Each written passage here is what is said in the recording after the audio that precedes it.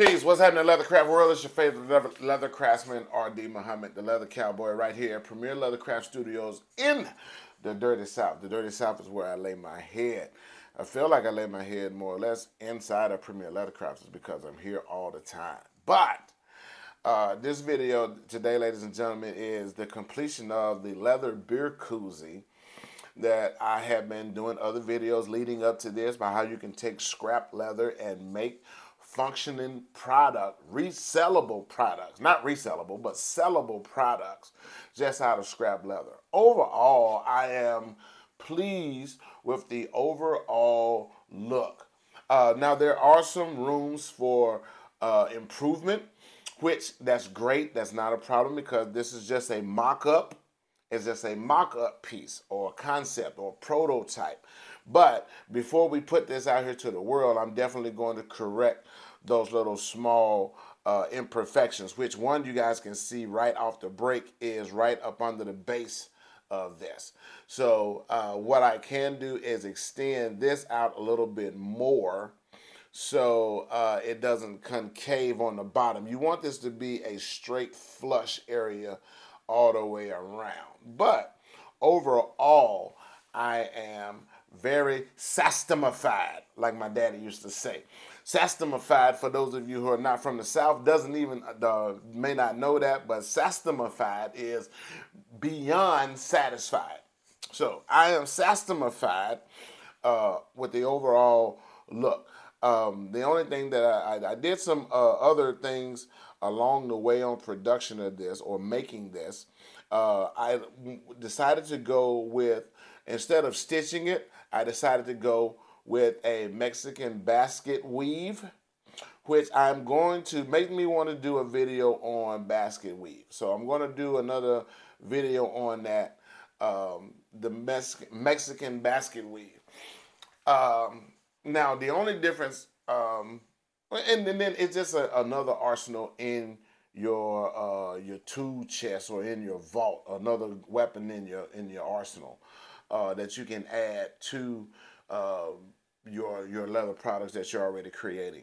Also, real quick, if you guys see that this is spinning, you invest into your business. I know you're going to already invest into your tools, get better tools, get better different products. You're going to upgrade eventually from economy grade leather to craftsman oak or Herman oak. That's when you really raking in the dollars in the business. But understand that in the beginning part of your crafting, you can take just the basic stuff and make great, wonderful products. That's why I do these videos for you guys, is that you can take what you have and really blow up and scale your business. And this little turntable is one. You can get this off of Amazon. I will put a link to where you can get this little turntable. It's only $14.99.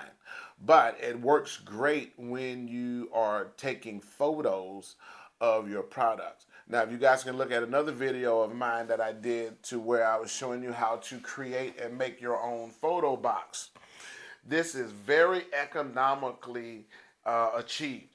$5 where you can make your own photo box. Now, I've already shot up enough pictures with this, but all you're going to use here in these open slots is your tissue paper. Now, the tissue paper works, if you know anything about photography, where they have the soft light boxes. Tissue paper actually works great to tone down the light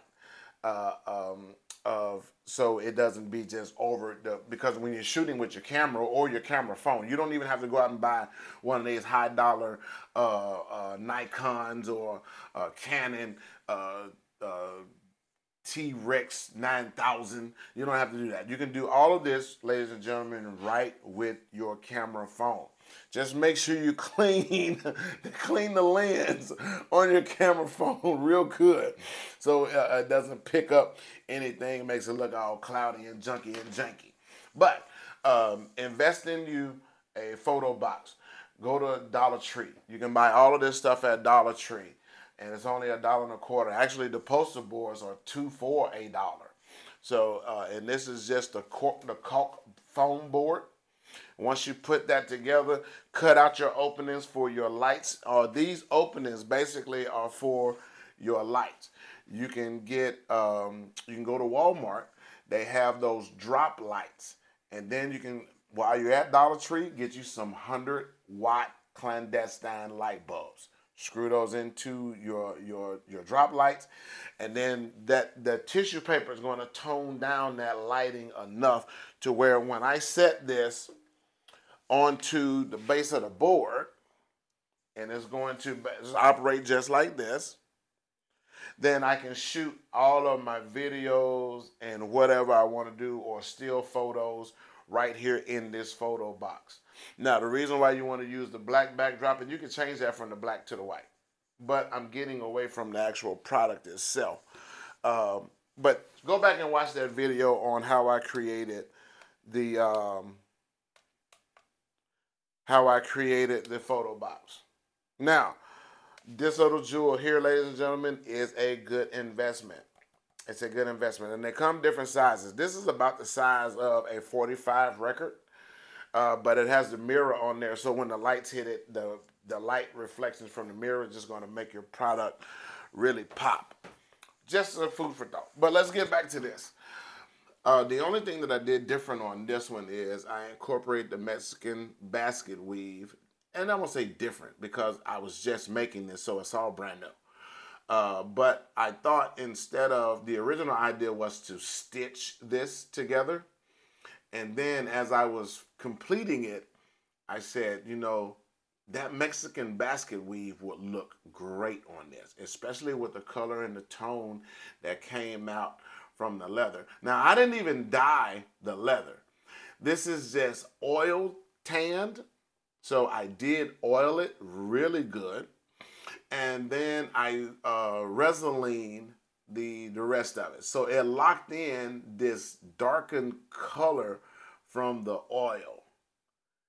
I mean, it turned out perfect. It turned out great.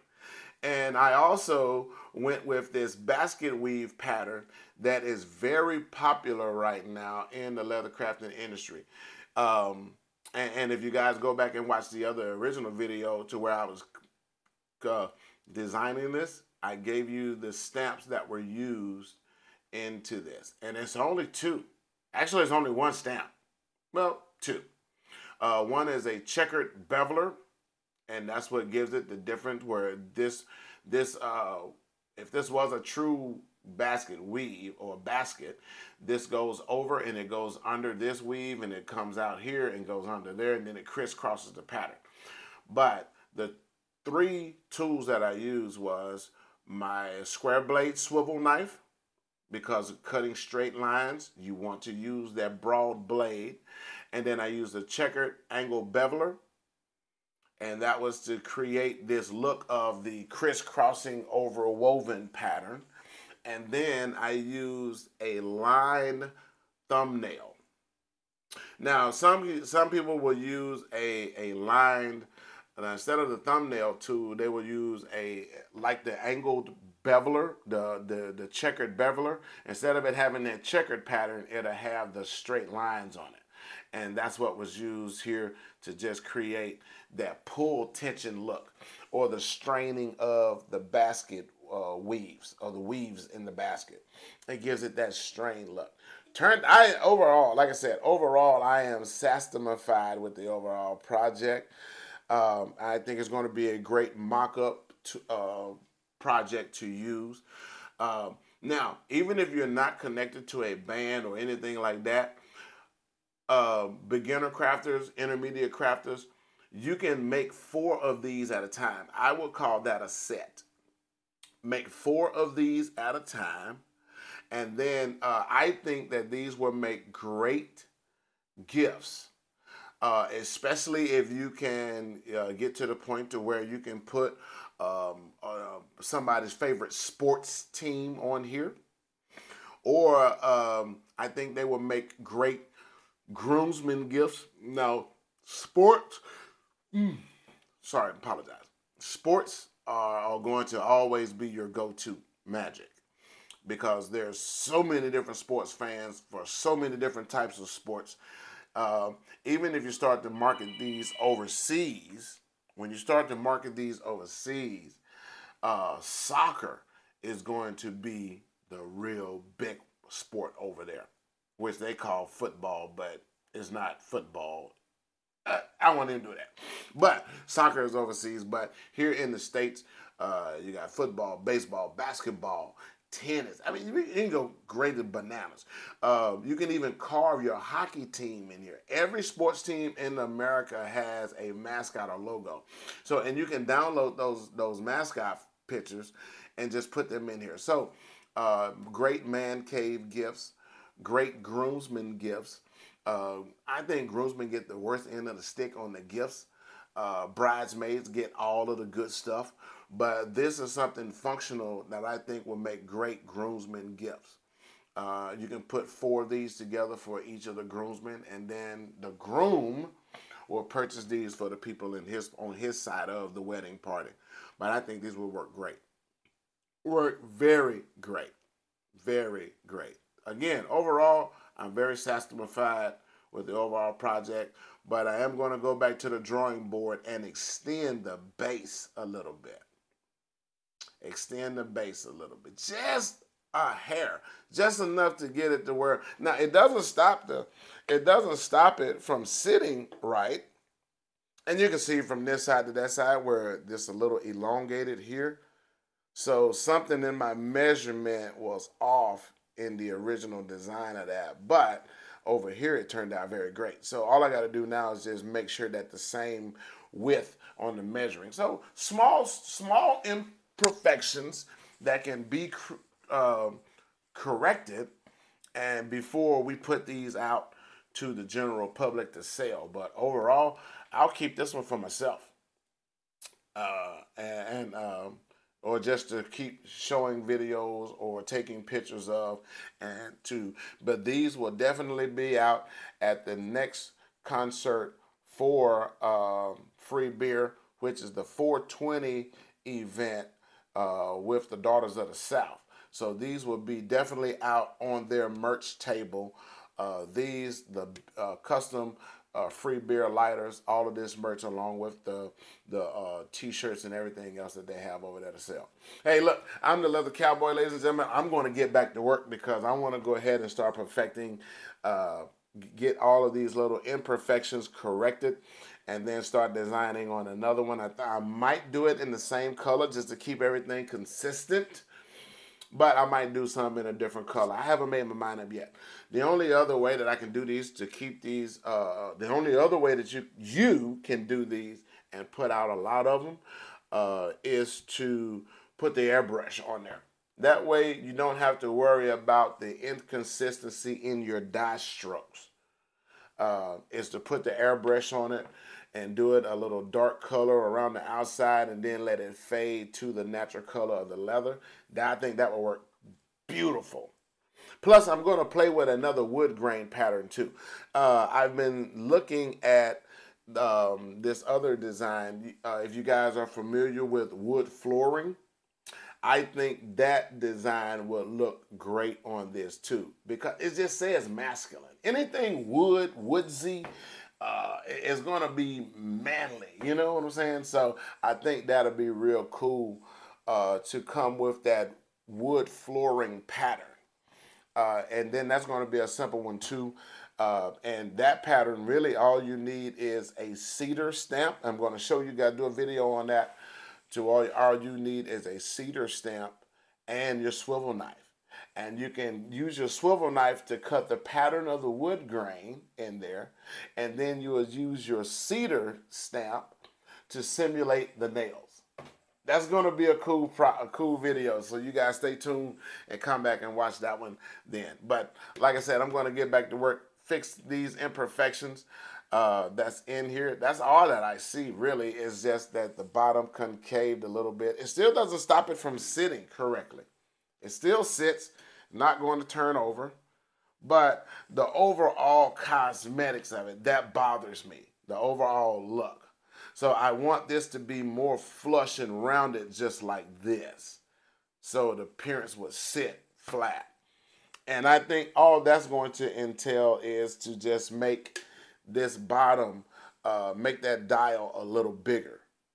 Just make that dial a little bigger, just to stretch that out. Maybe 1/8 of an inch will get that to sit more round and flush. So, hey, I'm the Leather Cowboy right here, Premier Leather Crafters in the Dirty South.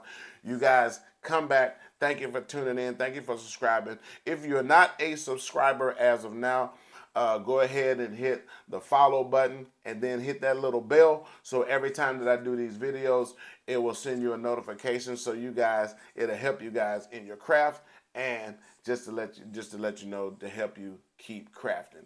I'll see y'all on the other side. Peace.